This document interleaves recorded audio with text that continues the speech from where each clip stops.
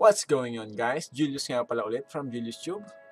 So, ngayong vlog na to, at ngayong araw na to, mabilis ang video lang po tayo. So, ituturo ko lang po kung paano mag-update ng ating Google Chrome web browser. Okay guys?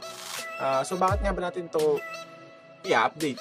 So, para mas maging updated po yung Chrome natin, mas mabilis, mas preferable po o matatanggal yung mga cache niya o yung mga cookies po sa mga ating recent na history ng ating pag-browse sa ating Chrome web browser. Okay? So hopefully sana makatulong sa inyo kung wala tayong gagawin. Let's jump in na po. Okay? So nandito ako ngayon sa ating desktop. So ang gagawin lang po natin is mag-open tayo ng Google Chrome. Oops. Ayan. Wow. Gandang dating.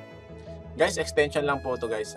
Kung mapapansin nyo itong team na to, extension. So gagawa ako ng ibang video or vlog para makuha natin tong teams na to. Okay? Or extension pala rather than extension. Okay? Guys, bago tayo magsimula, hingi ako ng konting favor na mag-like po sana tayo at mag-subscribe na din po tayo sa ating channel. Click na rin po natin yung bell button para ma-notify tayo kung may mga bago tayong video upload. Salamat! So ito guys, ito ang ating Google Chrome. So gawin lang natin Google Chrome.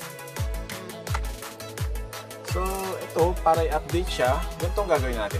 Kung napapansin niyo po itong icon na to, itong tatlong icon na to guys, or line sa mga hindi updated na Chrome browser, line, whether that po siya, hover natin or click natin. So hover lang natin siya, punta tayo sa help. Ayan, makikita niyo yung help dito guys.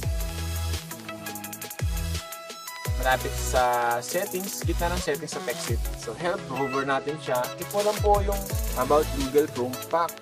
At kusa na po siya mag-update. Kung napapansin nyo, para siyang nagbabuff. Update po yun. So nung nakaraang week kasi in-update ko to, kaya mabilis lang po siya update. Kung mapapansin nyo, makikita natin dyan, Google Chrome is update. Up to date now. Okay? So, yan, updated na po yung build natin or official build natin na version. Makita yung version dito.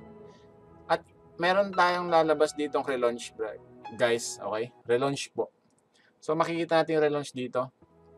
So, click nyo lang relaunch or dito po sa taas, refresh natin para officially updated po yung ating Google Chrome.